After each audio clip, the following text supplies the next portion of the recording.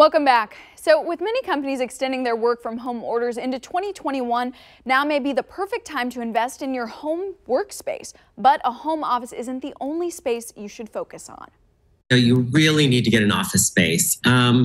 Working on the couch for the past few months just doesn't keep you productive. So really think about working in an office space. How can you do that? And then finding an office space that you actually can build some personality in it. You know, if you love the space, you're going to be more productive in the space for sure. If you can't even get a full room, if you have like a little nook or something, think about how you can close it off some way with at least a door. You know, the sliding barn doors right now are great because they don't take up a lot of space. You know, they just go up and down the wall. Something to that effect is really great. And also think of proper lighting and then really get some lighting in there. Pendant lights from the ceiling are perfect. Lighting really is necessary. Let's also touch on any other areas of the home that we should focus more energy on that are more important now than ever.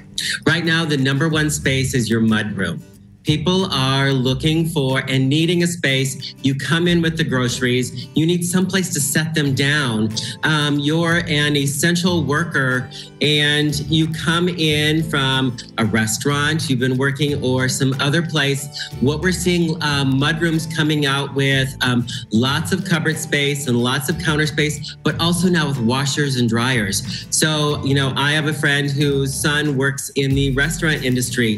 His son comes home, takes his clothes off, it immediately goes right into the washer dryer instead of traipsing around through the house and then getting into the washer dryer later on. So it's really important, or people are really like taking a lot more time in their mudrooms right now.